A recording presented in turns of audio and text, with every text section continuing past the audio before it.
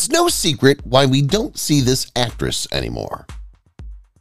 Some celebrities leave the spotlight to pursue other economic interests after achieving global renown and a million-dollar empire. Whether they retired temporarily or permanently, these celebrities now work regular day jobs in the private sector. The lifestyle change may be less glamorous, but holding a conventional job eliminates Hollywood's high stress, time-consuming demands. The following previous celebrities now have day jobs that are almost like ours. Erik Estrada, formerly CHiPs, present Reserve Duty Police, net worth $4 million. Erik Estrada was born in East Harlem. Carmen, his mother, sewed. Estrada knew he wanted to be an actor since childhood, but his 1970 film The Cross and the Switchblade was his break. NBC, owned by Comcast's main show, was beloved. The former activist and actor is an Idaho Police Reserve deputy. Estrada is best known for portraying Officer Frank Poncherello, aka Ponch, in CHiPs. Tiffany, I Think We're Alone Now, 80s pop star. Current clothing store owner. Net worth $4 million. Tiffany was an 80s teen singing icon, best remembered for her song I Think We're Alone Now. She also sang I Saw Him Standing There, a Beatles version with modified lyrics. Tiffany's song topped the Billboard charts and was included in an Apple campaign. Tiffany still sings, but she runs a clothing boutique. She promotes her apparel business in coffee shops and festivals using her 80s celebrity. Freddie Prinze Jr. Previously, She's All That. Currently, chef. Net worth $19 million. The film I Know What You Did Last Summer introduced Freddie Prinze Jr. to Sarah Michelle Gellar, his future wife. Prinze Jr. is still in show business, but today he produces WWE. WWE employed him from 2008 to 2009. He blogged about the matches and wrote for WWE Media. After that, Freddie and his wife founded Food Stirs, a culinary firm. Charlie Korsmo. Previous, What About Bob? Present, law professor. Net worth $500,000. The Disney comedy What About Bob famously starred young actor Charlie Korsmo. After that, he planned to work in academia, but he still occasionally appeared in movies, most recently as William Lichter in 1998's Can't Hardly Wait. After leaving Disney, Korsmo went to law school. His undergraduate degree in physics was from MIT in 2000. He got his JD from Yale Law 6 years later. He was an EPA and political worker. Case Western Reserve law professor, teaches corporations and corporate finance. Gina Davis from Thelma and Louise, currently documentarian. Net worth $50 million. Former actress and model Gina Davis, the 1982 film Tootsie launched her career. Her breakout role was in The Fly, a thriller. Her Beetlejuice portrayal made her famous worldwide. In the 1990s, her acting career stagnated. Fans may remember her Disney-produced short-lived talk show, The Gina Davis Program. Davis quit Disney to direct and run a business. She launched the Gina Davis Institute on Gender in Media. Her institute promotes women in media on-screen and off. Davis funded the 2018 documentary This Changes Everything using her business connections. Angus Jones, once from 2.5 Men, presently media company management. Net worth $15 million. Angus T. Jones was best known for 2.5 Men. At 5, he made his film debut in Simpatico in 1999. The 26-year-old appeared in The Rookie, George of the Jungle 2, Bringing Down the House, See Spot Run, and The Christmas Blessing. Jones retired and went into the private sector, but 2.5 Men and his other projects remain on Amazon and Hulu. He works for the multimedia corporation Tonight, which finances and creates many communication services. Macaulay Culkin, formerly Home Alone, present Bunny Ears website publisher. Net worth $15 million. Macaulay Culkin became popular as a kid star in Home Alone. He appeared in 1991's coming-of-age movie My Girl. He was one of the most successful child actors ever, appearing in The Good Son in 1993 and Getting Even with Dad a year later. Culkin now runs the satirical Bunny Ears site, providing material and cross-promotions, including some noteworthy Red Letter Media collaborations. His humorous Twitter tweets are also popular. Josh Saviano, previously Wonder Years, currently lawyer. Net worth $500,000. Another actor turned lawyer is Josh Saviano. The 1988 to 1993 sitcom The Wonder Years starred the New York native as Paul. After the show ended, he played a lawyer in a few Law & Order Special Victims Units episodes. After leaving NBC, Saviano studied political science at Yale. He was Sigma Nu's frat president. After graduating, he was a paralegal before getting his JD at Cardozo Law School. He joined a law firm in the year 2000 and started his own 15 years later. Taryn Noah Smith, previously Home Improvement, current vegan food company owner, Community Submersibles tech manager, net worth $300,000. Taryn Noah Smith played Mark in Home Improvement. In the 1990s, Tim Allen made over $1 million per episode on Home Improvement, a hit sitcom. Smith retired from acting afterward. He said in an interview he didn't want to act. Smith founded Play Food, a non-dairy cheesemaker. Play Food hasn't taken off, and Whole Foods and Trader Joe's don't carry it. Vegan Smith started a vegan restaurant with the same name.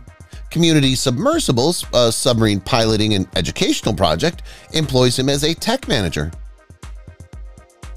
Jeff Owens, from The Cosby Show, as Brooklyn Shakespeare Company director. Net worth $300,000. Jeffrey Owens appeared on Cosby in the 1990s. It's Always Sunny in Philadelphia, That's So Raven, Lucifer, and others featured him. In 2018, the Daily Mail published images of him as a Trader Joe's cashier. Owens' supporters argued that the show industry was fickle and that he shouldn't be humiliated for working at Whole Foods. That notoriety helped Owens land a 10-episode Tyler Perry part. He developed and directed the Brooklyn Shakespeare Company, in addition to appearing in minor roles.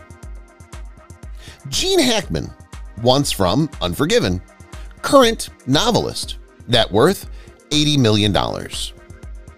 After a long career, Gene Hackman retired from acting but has not discontinued writing novels. In his 6-decade career, the 90-year-old has won 2 Oscars, a SAG Award, 2 BAFTAs, and 4 Golden Globes. After a 2004 sabbatical, he returned in 2016. He retired in 2017. Hackman now writes novels. His publications include 3 historical fiction, a western, and a police thriller. Most recently, he published his thriller Pursuit in 2013. Amazon gives it a 4 out of 5-star rating. His 1999 novel, Wake of the Perdido Star, was his debut.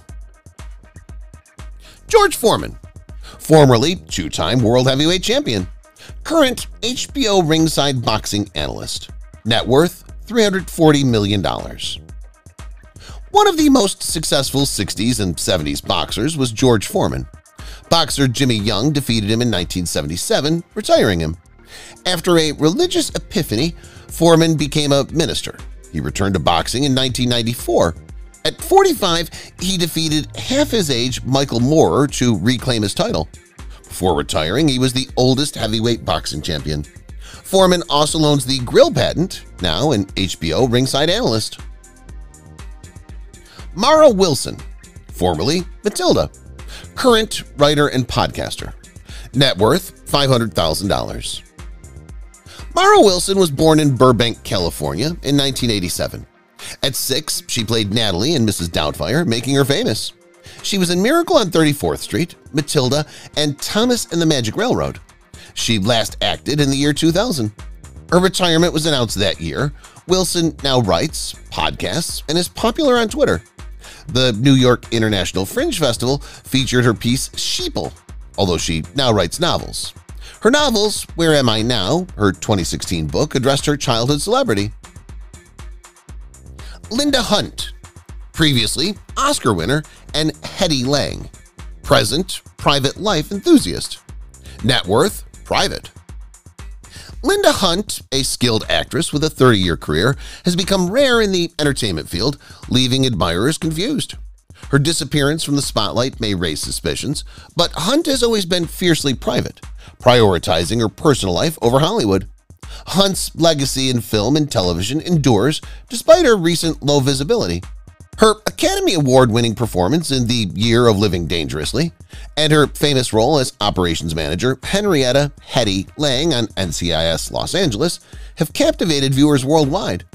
Her talent and adaptability are evident in her contributions to the entertainment business, which remind us of her acting skill and dedication to her profession, even though we don't see her as often. Sarah Michelle Gellar, from Buffy. Now author and business owner of cookbooks. Net worth $20 million. Sarah Michelle Gellar debuted at 4 in the 1980s film Invasion of Privacy. Kendall in All My Children and Buffy the Vampire Slayer were her big roles a few years later. Gellar acts and operates a cooking-focused lifestyle company. Her firm was founded in 2015, and her debut cookbook was a bestseller. Foodsters is her brand at Whole Foods and Giant Eagle. Phoebe Cates, Fast Times at Ridgemont High. Current clothing store owner. Net worth $35 million. Gremlins and Fast Times at Ridgemont High starred Phoebe Cates in the 1980s. She later said in an interview that she didn't love acting or the profession. Cates now owns a clothes store since she said she was acting for the money. Blue Tree, her Madison Avenue store and small business, is hers. Her company's privately owned, unlike Levi Strauss.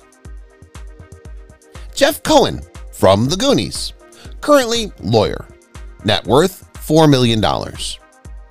Born in LA, Jeff Cohen was an actor in the 1980s and 1990s before retiring in 1991. He was most recognized for playing Chunk in Steven Spielberg's The Goonies as a child. Cohen retired to study. He earned his JD from UCLA Law in 2000. He found gigs as an entertainment attorney in LA using his show business connections. He started Cohen & Gardner in 2002. Variety and Hollywood Reporter named him a Hollywood top executive in 2008. Amazon sells Cohen's book, The Dealmaker's 10 Commandments. Peter Ostrom, from Willy Wonka and the Chocolate Factory. Present large animal vet. Net worth $500,000. Peter Ostrom played one major role. He played Charlie in 1971's Willy Wonka and the Chocolate Factory. He was 12 when talent agencies cast him in the film. After the film, he refused to accept a 3-picture contract and avoided discussing the part. Ostrom focused on his other passion, animals. As a child, he loved horses and went to veterinary school. Ostrom is a Cornell-educated large animal vet in Lowville, New York. He's only appeared on film once, in the YouTube documentary Role Model Gene Wilder. Julia Stiles, previously Save the Last Dance. Current philanthropist. Net worth $8 million. Julia Stiles became famous as a teen actress in Save the Last Dance and 10 Things I Hate About You in the late 1990s and early 2000s. She intentionally took a vacation from movies after a few years. Stiles prioritized philanthropy. She began working with Habitat for Humanity and Amnesty International instead of appearing in films. After years of working, she returned to acting in Riviera in 2017. Bridget Fonda, formerly single white woman, currently actress, net worth $37 million. Bridget Fonda is from an acting dynasty, therefore she naturally entered the industry. Fonda has many successes, including Single White Female and It Could Happen to You. Fonda stopped acting in 2002 despite her achievements. Fonda married Tim Burton collaborator and composer Danny Elfman at the same time, which contributed to her choice to retire. Bridget's current activities are unknown. However, admirers were surprised when she appeared in early 2020 looking different after 12 years. Jerry Ryan, from Star Trek Voyager. Occasionally acting, cooking. Net worth $20 million. Though today a cult classic, Star Trek Voyager had low ratings in its early seasons.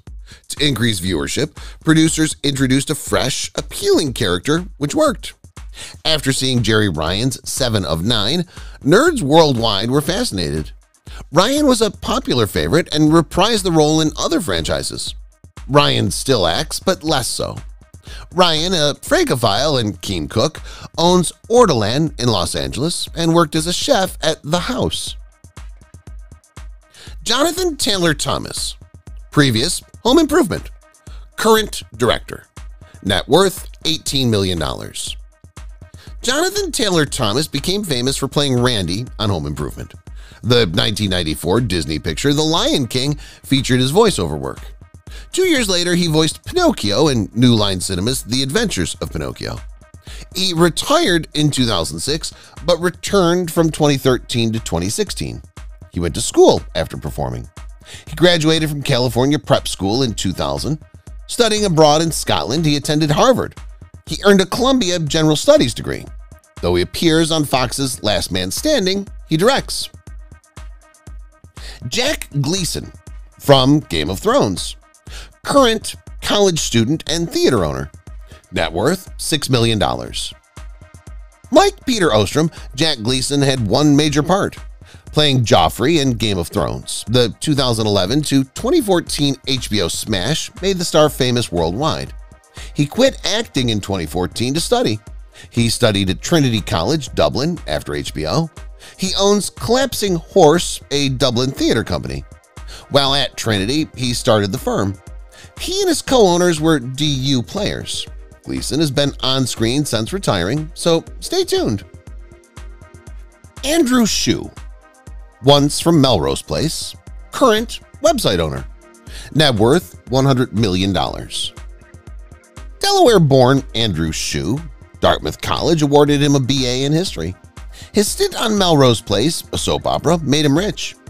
He played Billy Campbell from 1992 to 1999. After leaving the Fox hit, Shue served on the board of his nonprofit, Do Something, which encourages youth to get involved in their communities.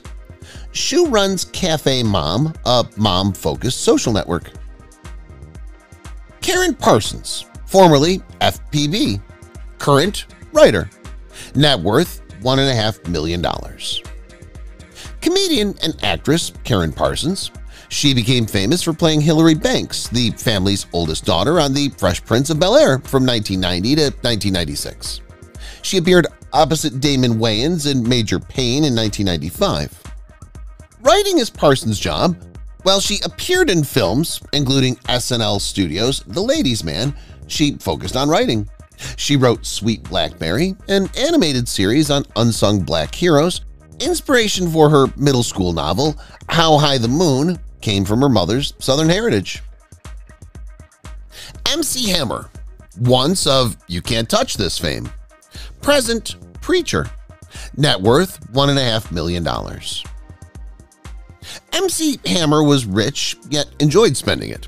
Despite declaring bankruptcy in the 1990s, he's returned and is still considered a pop rap pioneer. He preached after retiring from music. He hosted MC Hammer and Friends on Trinity Broadcast Network in the late 1990s. Hammer Time, his 2009 reality show, was brief.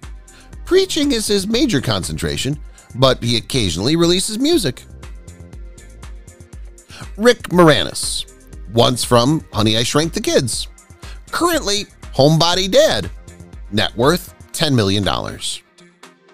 Rick Moranis won Comedy Gold in the 1980s with Second City Television and starred in Ghostbusters, Little Shop of Horrors, Honey, I Shrunk the Kids, Parenthood, and more. Moranis is retired now. He retreated to raise his kids as a single dad. Moranis has hinted at returning to Hollywood, but 2 Ghostbusters reboots have failed to satisfy him, at least until 2020, when the unexpected happened. Rick Moranis will work on Honey, I Shrunk the Kids sequel. He'll play Wayne Szalinski again. Lisa and Louise Burns, once from The Shining. Currently lawyer and scientist. Wealth, $3 million. Lisa and Louise Burns became famous as Stephen King's scary Shining twins. The Stephen King novel The Shining inspired the film. Typical of King, The Shining was psychologically terrifying. Jack Nicholson played Jack Torrance, a penniless writer who works at a haunted hotel in the snowbound Colorado Rockies. After the Warner Brothers film, the Burns sisters, who tweeted as the Shining Twins, faded. Then they said Hollywood shunned them. Not acting now, Lisa's a lawyer and Louise is a research scientist, but they occasionally attend horror conferences. Jenny Garth, once from Beverly Hills 90210, present business owner, net worth $8 million. Jenny Garth played Kelly in Beverly Hills 90210 from 1999 to 2000. She appeared on What I Like About You from 2002 to 2006 and on her own CMT reality show, Jenny Garth, A Little Bit Country. Garth modeled in print, advertisements, and infomercials before starting her firm in 2017. She founded MomGiftBox.com, a mom-focused subscription package. Box proceeds benefit charity, her Dune jewelry collection. Keith Thibodeau, previously I Love Lucy, dance company executive director, net worth $1 million. I Love Lucy would be different without Little Ricky. Keith Thibodeau, 5 years old, played a tiny part in Lucille Ball's successful program. After the show, the actor became a successful musician with David and the Giants. After struggling in the 1970s, Thibodeau found Christianity, which helped him recover. He is now Ballet Magnificent's executive director. His wife, Kathy Denton, started the firm in 1986. Angela Cartwright, from The Danny Thomas Show, currently photographer, net worth $5 million. Angela Cartwright became famous as a Von Trapp child in 1965's The Sound of Music. Cartwright played Linda Williams on The Danny Thomas Show and Penny in Lost in Space when she wasn't singing with Julie Andrews. Cartwright started a thriving Studio City photography business after marrying Steve Guion in 1976. She shoots commercials and art for large and small clients. Jerry Mathers, previously Leave It to Beaver, current commercial loan officer, net worth $7 million. Sioux City native Jerry Mathers began his work at 2 years old, although he wasn't enthused about it. When auditioning for Beaver Cleaver, he informed producers he didn't want to be there. He was hired immediately. After joining the Air Force as a teenager, Mathers became a commercial loan officer in 1978. He retired from acting but returned to many guest roles. The 70-year-old star promoted Leave It to Beaver on MeTV. Lauren Chapin, no longer from Father Knows Best, currently a retired dog groomer, net worth $6 million. 1954's Father Knows Best, Lauren Chapin played a lady whose family was revealed, but her life was different. In her biography, the actress recounted a difficult childhood. After the show ended, Chapin was unemployed. By 1981, she made ends meet as an air hostess and dog groomer. Father Knows Best is currently performed live at gatherings and on cruises by the former actress. If it fails, she can use her evangelist license. Quinn Cummings, previously Family, current writer and businessman, net worth $4 million. The Goodbye Girl made Quinn Cummings an Oscar-nominated actress before she played Annie in Family. Cummings retired from acting in 1991 despite his talent. After founding Hip Hugger, a baby sling firm, she sold it in 2006. The mother of one, writes for a living. She published Pet Sounds, The Year of Living Dangerously, and Notes from the Underwire, a memoir. She published her final book in 2013. Danny Bonaducci, a former Partridge Family member, present radio host, net worth $5 million. The 1970s TV classic The Partridge Family starred teen heartthrob David Cassidy. Fans adored the singer, but Danny Bonaducci's persona, Danny, earned the most laughs. Danny has tried practically every entertainment industry niche. His VH1 reality show, record professional wrestling career, and radio personality are among his most notable achievements. Bonaducci is also a minister. Charity boxing contests have pitted him against Donny Osmond and Robert Shapiro.